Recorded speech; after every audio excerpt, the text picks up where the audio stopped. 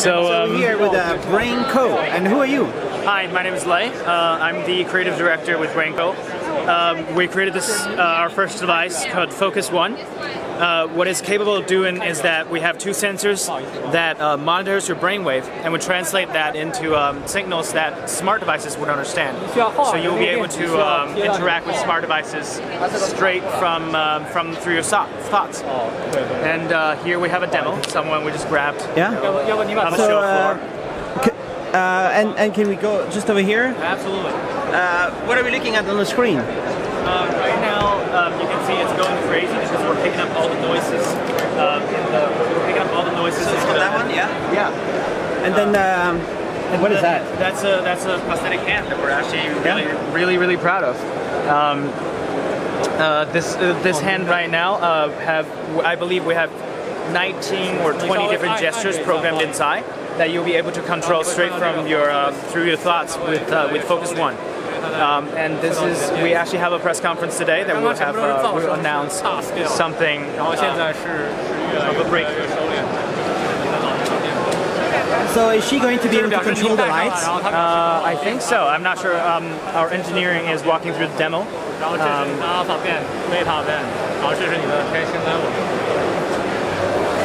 So can you turn on the lights? Turn off? How does it work? She can turn it to blue or red. She can change the color.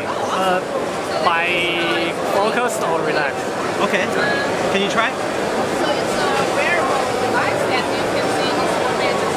So it's connected by Bluetooth to the phone, or? We're using Wi-Fi right now. Wi-Fi? Yeah. So you have to try to connect through with the trade show. Yeah, that's a bit of the problem that we're having today is that we're sharing Wi-Fi with 12,000 people. Okay. Oh, she just made it bright. Oh, you did. We created this thing that is 高于40， really 这个灯就会慢慢的变红。就是你需要集中注意力，然后这个只会变高，持续的高于40，它就会变红。然后如果你足够的放松，它就会变蓝。And by focusing on a different level, be able to change the color of the light. Okay. What's going to happen in the future? We're planning on we're really building a platform so people who are interested in what the folks are calling brain and machine interface will be able to get one of these devices and build on top of it, entertainment, gaming. But for us, what we're doing right now, what we're focusing is smart devices and medical applications. And we're hopefully to be hitting the market later this year. And you going to launch this one together with the hand? Yes, we have them separately. If you just want the headband, you can just get the headband. But for people with disabilities, we're actually announcing today at the press conference that we will get an incredibly affordable combinations of brain-controlled prosthetics. With the hand? With the hand. For how much? Well, right now on the market, something like this would cost from $3,000 to upwards of $30,000, and I believe what we are currently being able to achieve is $200 for both.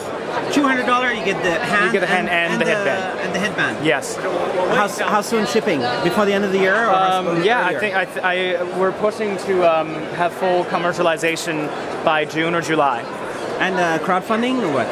Right now it's crowdfunding. That's why we're at CES. We're trying to explore our opportunities.